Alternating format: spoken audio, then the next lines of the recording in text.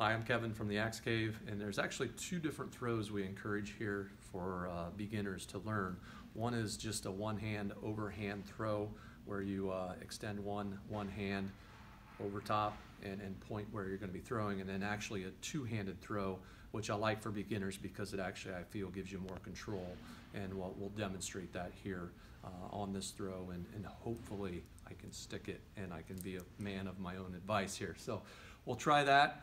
The two-handed, basically you put your dominant hand on the bottom of the axe. You're actually going to plant your non-dominant foot, stagger stance, and then you're going to put your other hand, just wrap your hand around the other hand on the axe, and then actually come up, and then you want your elbows to stay straight, and then just extend and let go of the axe.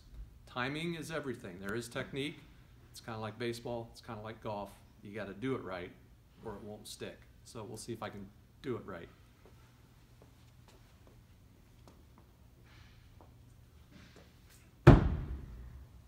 Almost did it right. Almost hit the bullseye.